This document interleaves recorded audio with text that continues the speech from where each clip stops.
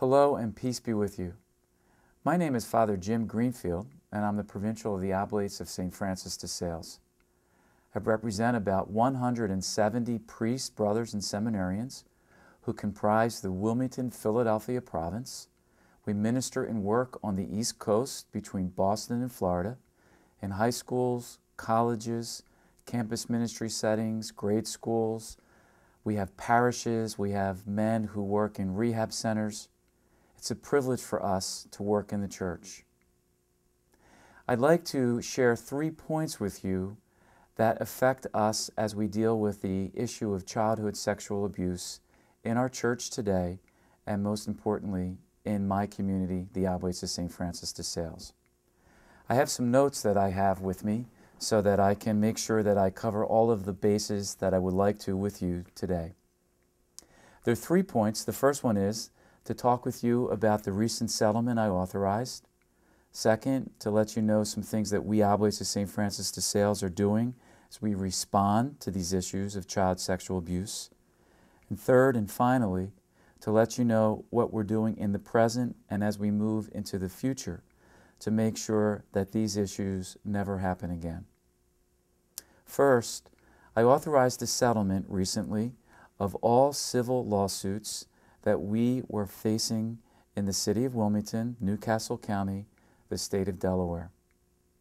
A settlement is a legal action which brings to conclusion a civil suit. Settlements are done with the help of lawyers and, most importantly for us, and thankfully, with the help of insurance carriers. A settlement, as I said, is a legal process, and yet it is not necessarily the end of the story. There is more work to be done. My second point then is, what is that work that needs to be done, and how are we Oblates responding? Our primary way of being in the world is as ministers, and our mission is healing and reconciliation. I have learned from listening to the stories of those who have come to me sharing that they've been abused by an oblate, that they are in real pain. In fact, one story is one story too many as I listen. Pain is real. The story is real. And our response is equally as real. As I mentioned, settlement happens with lawyers and insurance companies, but healing happens with true, authentic conversations where I and my oblate brothers listen to those who have a grievance against us. I'd like to say, I am sorry in the name of all of us Oblates for anything that any oblate has done. Many of these issues that are brought to me have happened decades ago in the past. For those mistakes, I apologize. And I'd also like to be clear that we are aware that you need trust to be built up again, and we Oblates want to do that with you. Third and finally, what are we doing in the present, especially as we move to the future, to make sure these issues of child sexual abuse are handled and that they do not affect the way we are in the world today? We are in compliance with many standards from an independent child protection agency known as Presidium. Presidium helps us and many other religious communities stay in compliance with industry standards. We screen our new candidates rigorously. There's ongoing education of present Oblates of St. Francis de Sales, and all of us in my province know reporting procedures for any issue of child sexual abuse.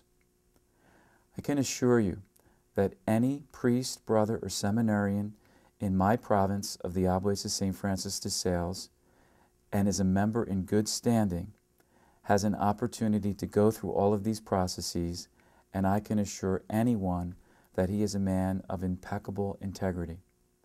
Certainly there are men whom I have removed from ministry who will never ever again serve in a ministerial setting. It is that conviction that I have to make sure that anyone who's working with anyone anywhere is a man who knows how to bring the gospel of peace and justice and healing.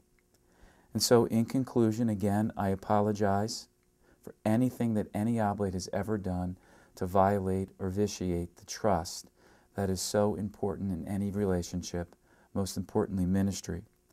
And I say to all of our friends and our friends-to-be and our supporters that we look forward to your ongoing support into the future so that we, Oblates of St. Francis de Sales, continue to be who we are and to be that well.